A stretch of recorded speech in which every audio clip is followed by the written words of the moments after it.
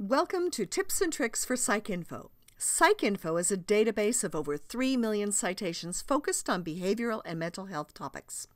This tutorial focuses on searching PsycINFO with keywords. Start at the USC Libraries homepage and log in. Because PsycINFO is a database, scroll down and click on Databases.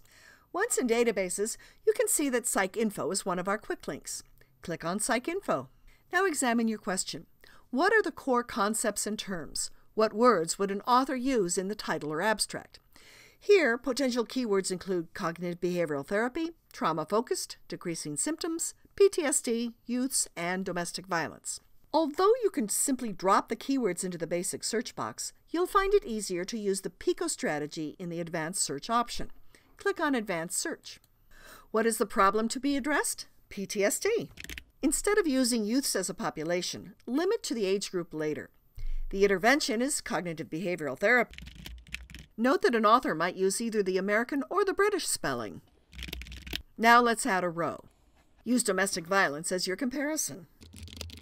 We could add additional terms now, but it's always best to search with the main concepts first, so scroll down and click the search button.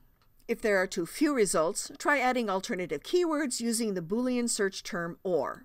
For example, post-traumatic stress. The alternative spelling of behavioral. Even CBT.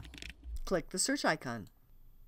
In this case, we only added a few results, but you can see how to expand your search by including alternative author keywords. To focus or limit your search, add additional terms with the Boolean term AND, for example, and trauma-focused.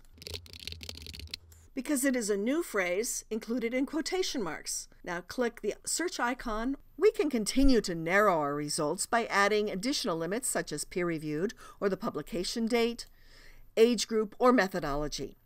Examine individual citations by clicking on the title and access the full text by clicking on the Find It at USC. In the next tutorial, we will use subject terms to broaden our search.